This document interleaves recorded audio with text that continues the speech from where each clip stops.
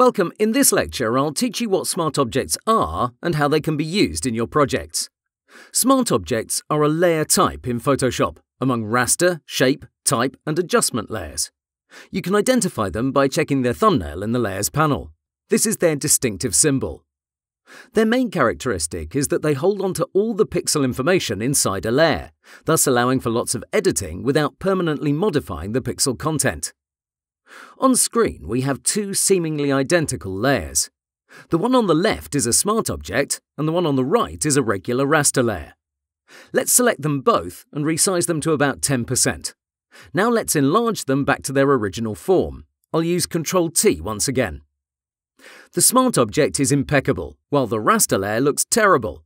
That's because Photoshop was instructed to keep all this information by having this layer as a smart object. Please note that when you use Ctrl+T on a raster layer, when you resize it and you hit Enter, that's the new 100% value. To showcase this change, check the options bar. I'll now shrink it to around 80%. Now I'll hit Enter. Next, I'll enter Free Transform mode yet again, but notice we have 100% here instead of 80%. That's because raster layers are inferior in this aspect to smart objects. They lose all those pixels, and thus Photoshop sees this as a brand new layer, albeit with less pixels. On the other hand, if we repeat the process on this smart object, you'll see Photoshop remembers what value we put in. In this case, that's 80%. And that's really useful in many situations. Furthermore, smart objects allow you to apply filters non-destructively. Here I'll add a Gaussian blur to my raster layer. Give me a moment while I do this. Once I commit to this effect, that's it, there's no turning back.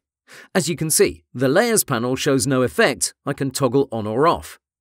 If we switch to the smart object and apply the same filter through the hotkey Ctrl-Alt-F, we'll see there's nothing to worry about.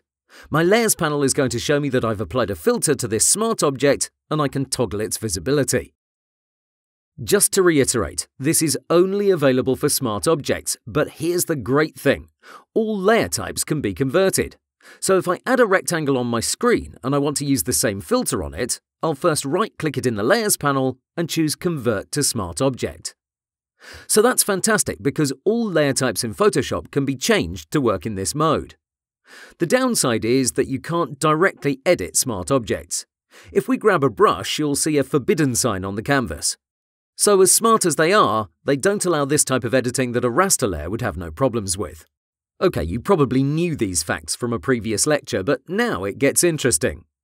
By default, when you drag and drop a new image in Photoshop, that will automatically be placed as a smart object. On the other hand, if you're used to using Illustrator, you may want to import some graphics from it. Here's one design I like to use in Photoshop.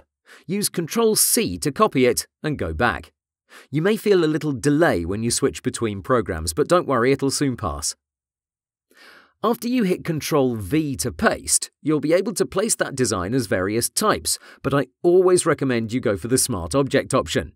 That's going to provide you with the best result, no matter the design. One last feature I'd like to showcase is the ability to retain your Smart Object's free transform settings. Let me show you an example.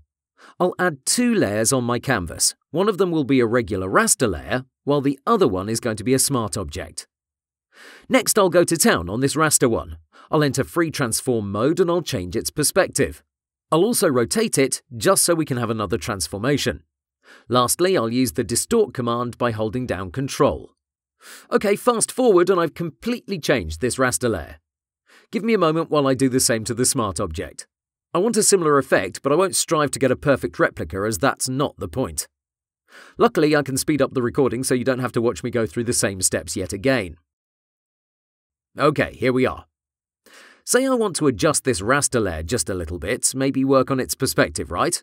If I use Ctrl+T on it, I can see all my work has gone away. This transformation box shows as if this is a regular rectangle, so I'll have to start from scratch.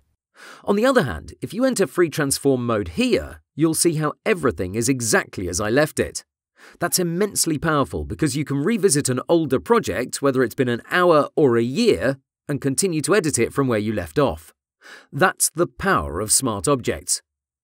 We still have a long way to go, but we'll take it step by step. Okay, that wraps up this lecture. I'll see you soon.